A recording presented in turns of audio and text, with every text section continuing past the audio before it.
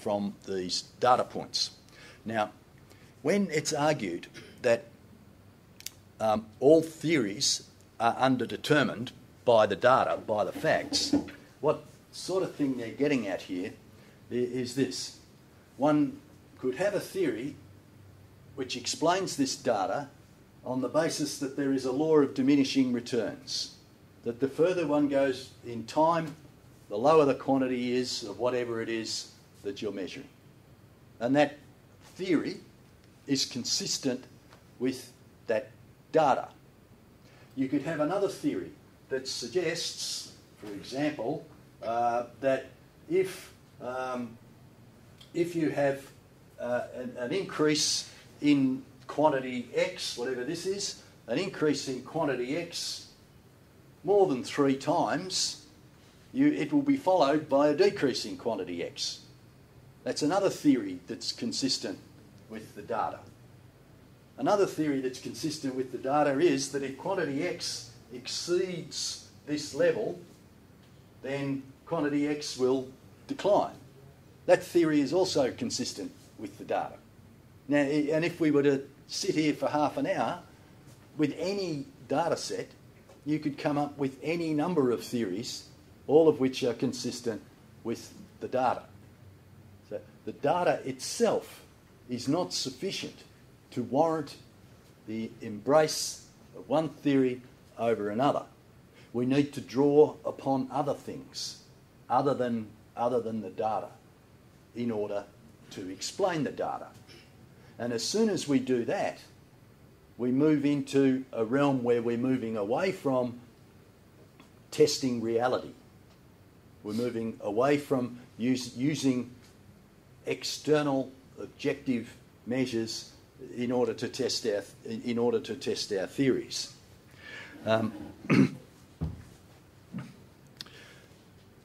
To counter that, though, the scientific realists point out that the problem they face in botany and in chemistry and so forth is usually not the existence of multiple theories, all of which explain the data. The problem is usually the non-existence of any theory that explains the data. Coming up with even one theory to explain the data is hard enough. And whilst my theoretical example here, of multiple theories to explain the data set is so in a logical sense, when it comes to real data sets, it's much more difficult to make the claim. One would expect if there were multiple theories to explain any given data set, that chemists and botanists would constantly be at each other's throat about which theory is true and which theory is not. And whilst that's sometimes the case, it's not the general rule. It's generally the case that botanists agree that a certain theory either is truthful or has verisimilitude or is the best fit, is the best of the competing theories. So the underdetermination of all theories, whilst true in a logical sense, wouldn't seem to undermine the confidence of the scientific realists working in their labs.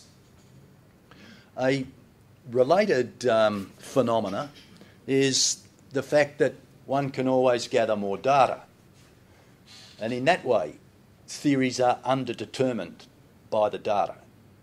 So I've got a theory here that says if X, assuming that this axis is X, if X exceeds a certain amount, then whatever's being measured will decline.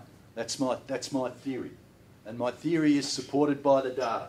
As soon as X exceeded at this quantum, then we see a decline in the data. But let's suppose I go out and I collect more data.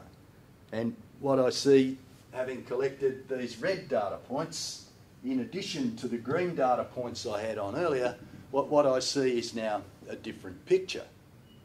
And so the argument goes that there is always more data that can be collected, that the data that is yet to be collected may or may not support, may or may not be consistent with the data that has already been collected. Therefore, a truth claim cannot be made. A claim of verisimilitude can, and a claim to be the best explanation, that can be made, given, because it's a more limited claim. But a claim of truth cannot, according to this argument. The historical record. If one considers the history of scientific theories in any particular discipline, what one typically finds is a turnover, a constant turnover of older theories in favour of new ones as the discipline develops. From the point of view of the present, therefore, from the point of view of 2012, most past theories can be considered false. Most scientific knowledge has turned out not to be scientific knowledge at all from the perspective of 2012. Why would we believe that from the perspective of 2020 or 2050 that the theories we hold in 2012 will be any different? Why will not the theories that we teach our students in our lectures today, why will they not be regarded as not truthful or not having verisimilitude or not being inference to the best explanation at some future point in time? A good deal of historical work has been done by people like Lorden, who has uncovered a whole heap of examples through the crystalline spheres of medieval astronomy, the humoral theory of medicine, the effluvial theory of static electricity, catastrophist geology, theories of combustion, theories that rely on ether, theories that rely on empty space, empty characterless space, and so forth and so on. These theories have all been held to either be true or have verisimilitude or be the best explanation in the past, and none of them are regarded as being so in the present. So Lorden and others argue that empirically successful theories that do fit the data like that, have shown time and time again not to map isomorphically onto the reality as we understand it today.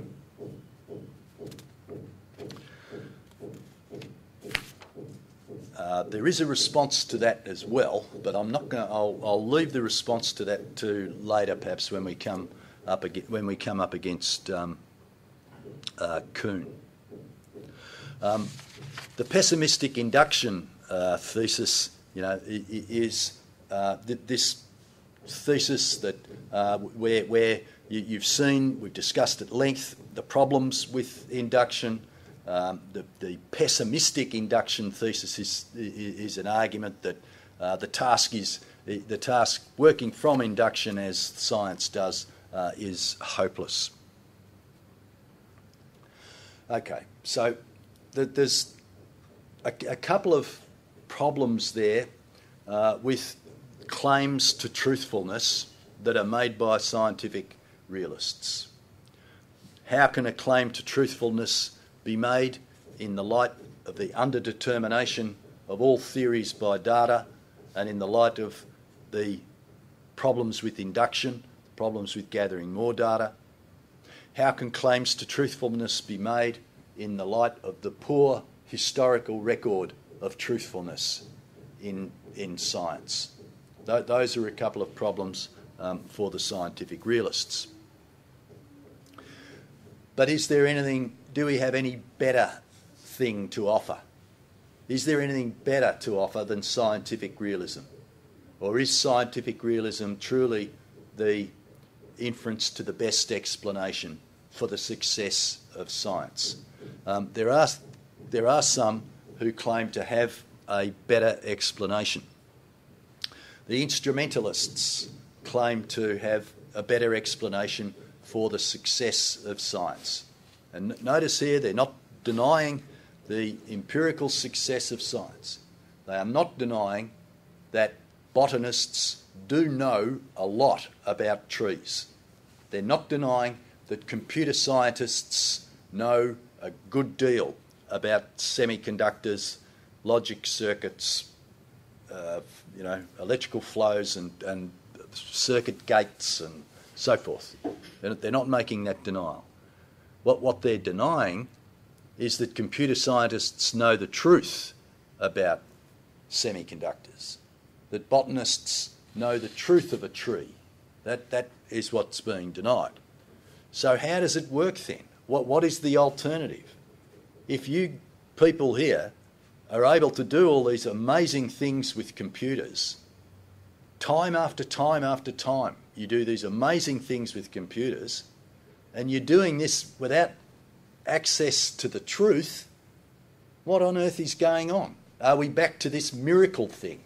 Now, are you all magicians, miracle workers? Well, no, the instrumentalists claim to have a better explanation than either of those. According to the instrumentalists, science works successfully to problem solve in a pragmatic way without going so far as to make a claim about truth. The instrumentalists claim that science can only provide a description of a part of the world, the observable part of the world. Now here I'm introducing a new idea, the idea of observable parts of the world and unobservable parts of the world. The instrumentalists claim that we can't find out the truth value of theoretical statements that make claims about the unobservable world. We can only attribute truth value to observations, so they say, not to theories which have no observational part, which can't be observed. Now, what they mean by the observable world is just the common sense observable world.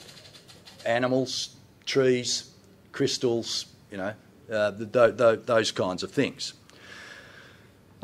What they mean by non-observable entities or unobservable entities is things like atoms, electrons, quarks, leptons, neutrons, and so on. Now, a successful, according to the instrumentalist, and this is why it's called instrumentalism, a successful scientific theory or proposition is successful not because it's true, but because it works. And that's a profound, they claim that this is a profound difference, that you can make a claim to make the material world behave in a predictable way. You can make a claim that you have a grasp of the lawfulness of the material world, but you cannot make a claim to have the truthfulness of that world. The illustration, I think, is best made in the case of physics. This difference between instrumentalism and truth, between what works and what is true, between what is observable and what is not observable, comes clearest in the case of physics. Now, the scientific realists say that when physicists put forward theories about electrons and quarks, what they're doing is putting forward what they take to be a true description of the reality of the subatomic world, that a quark